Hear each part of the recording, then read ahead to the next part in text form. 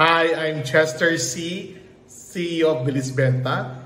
I'm a certified Lazada trainer here in the Philippines, and I'll be sharing you some insightful thoughts about Lazada, Shopee, e-commerce, and business.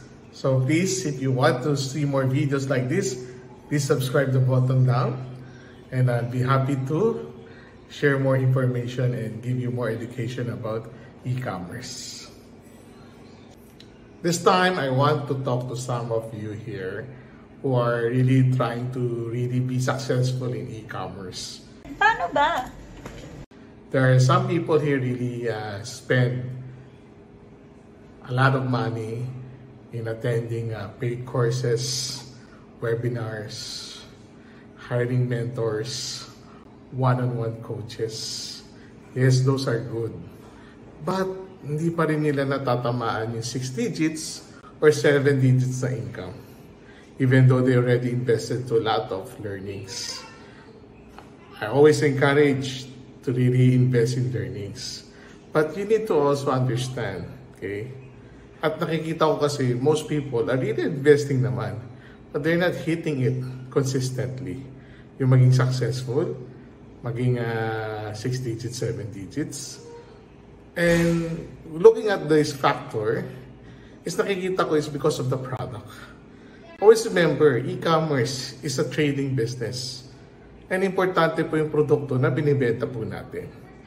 And understand also how the algorithm of Lazada and Shopee when it comes to product. May demand po ba yung products na binibenta nyo? Competitive po ba yung pricing nyo po? Yung perceived value ng items na binibenta nyo po is kaya po ba kung maging competitive? Kasi maski napaka-skillful po natin at napakagaling na po natin, pero pag ang product na tinutulak at binibenta nyo is very competitive, which we all know, Lazada, Shopee is very competitive. And sabihin na natin, nagpe-Facebook ads po kayo, di ba? And usually, ang Facebook ads po is mga supplements product. Na-ban, di ba, na-deactivate, open na account because ang hirap na ibenta, di ba? So, you need to consider, ano bang item ang binibenta mo? Pangalawa, okay, pag binibenta mo yung item mo is competitive po ba ang pricing? At pangatlo is, malaki ba or madami po ba yung inventaryo or malalim po ba yung inventaryo? Always remember, Lazada, Shopee is a business. And they would favor sellers or merchant that has big inventories because they know it would give them sales. And the system can read that. Pag alam nila na kunti ng produkto mo at dahil, which is normal naman, syempre nagsisimula tayo bilang isang business, hindi natin masasabi na malaki ang capital natin. Diba? Kasi limited nga po. That's why minsan yan yung struggle ng isang nagsisimulang negosyante pagdating sa kapital sa produkto. But you need to really consider. It's part of your strategy. Not just learning, but yung products, yung supplier mo, okay, how you will sustain that. I just like to recommend something. And I hope open-minded po kayo. Okay? Hindi ko to networking. Okay? I just like to recommend the business model of dropshipping. Okay? I'm the CEO of Bilis Benta. It's a dropshipping company.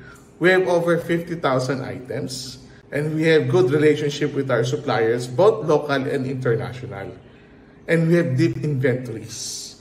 Yeah, hindi lahat, but most of our product have deep inventories. And inside Lazada, Shopee, once you sell, okay, they would recognize you because of your inventories also. That's why I suggest, if medyo nagsisimula pa lang po tayo at naghanap po tayo ng winning item or career or business na simulan, okay, consider dropshipping. For me, this is the cheapest and fastest way to start on a Lazada or Shopee selling. Wala ka nang iisipin sa kapital sa mga produkto mo. At wala ka na rin manpower expenses or overhead expenses para i-manage yung business mo. All you need to do is to subscribe or to be a member with a very minimal fee. So, I'm Chester C., CEO of Bilis Benta. I'm a Lazada certified trainer. Hope you learned something in my blog. Thank you.